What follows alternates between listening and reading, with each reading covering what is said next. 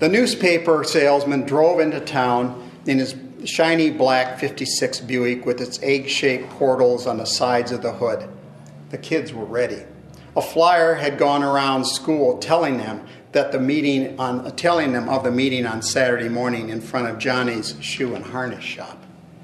"How you doing?" the stranger said as he got out of his car, nodding to the group of 10 evenly split between boys and girls. "You all come for the grit meeting?" The boys and girls nodded. "Well, good. I'm in the right place then."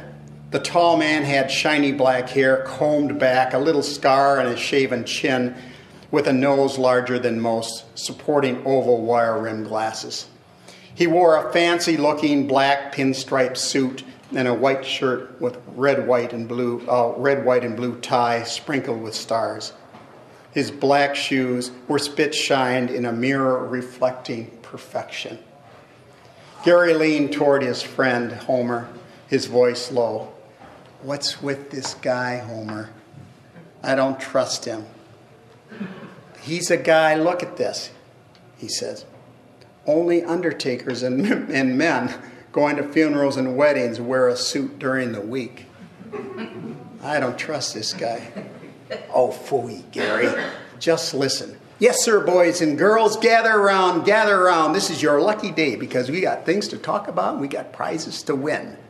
The salesman herded the group toward the front of his car. He leaned back on the hood.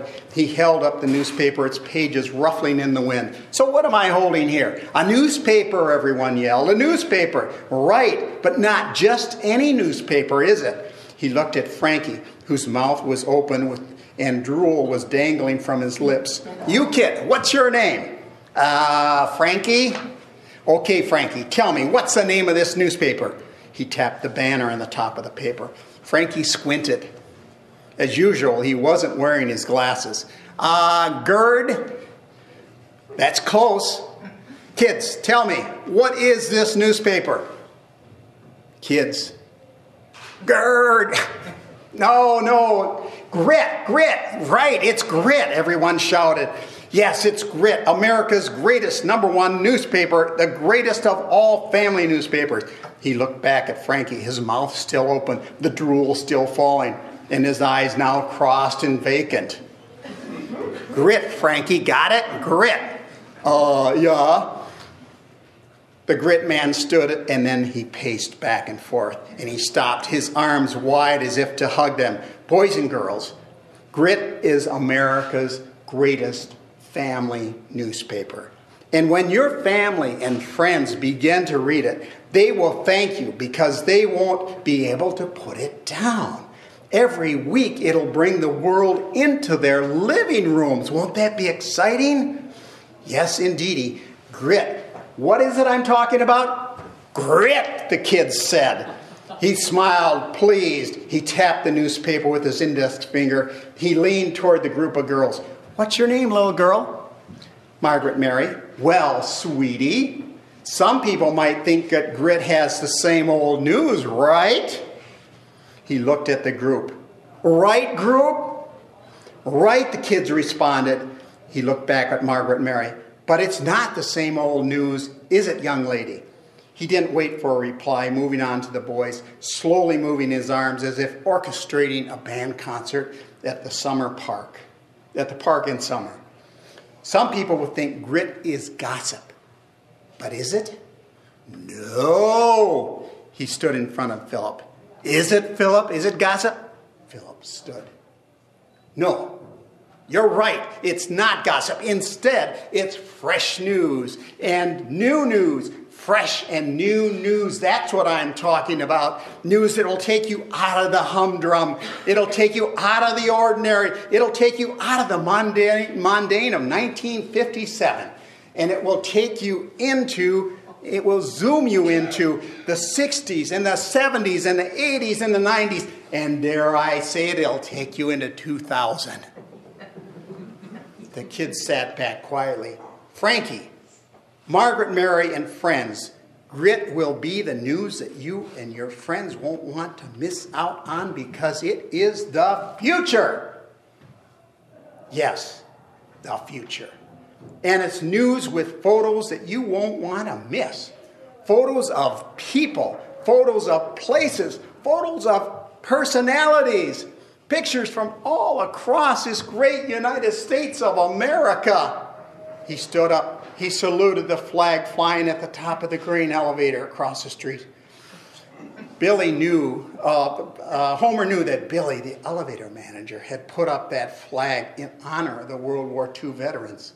He wondered if Billy would subscribe to Grit magazine because it was America's #1 newspaper, and if he should go over there and check with him afterwards.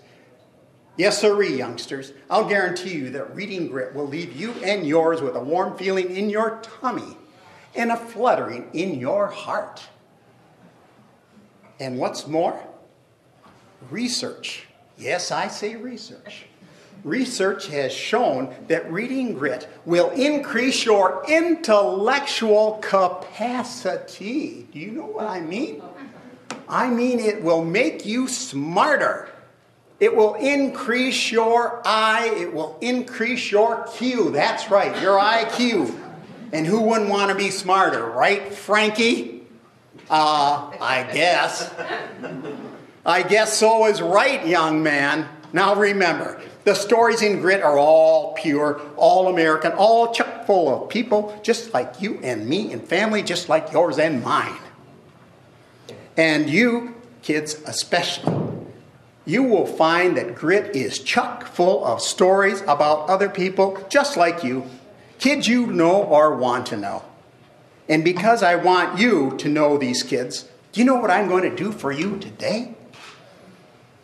I am going to give you free a copy of last week's Grit magazine newspaper. Yes, I am. Remember, it's the greatest family newspaper, and you're going to get a free copy. The kids smiled. It's something free. So, boys and girls, what are we here to sell? What do I want you to sell in Elmwood? I want you to sell what?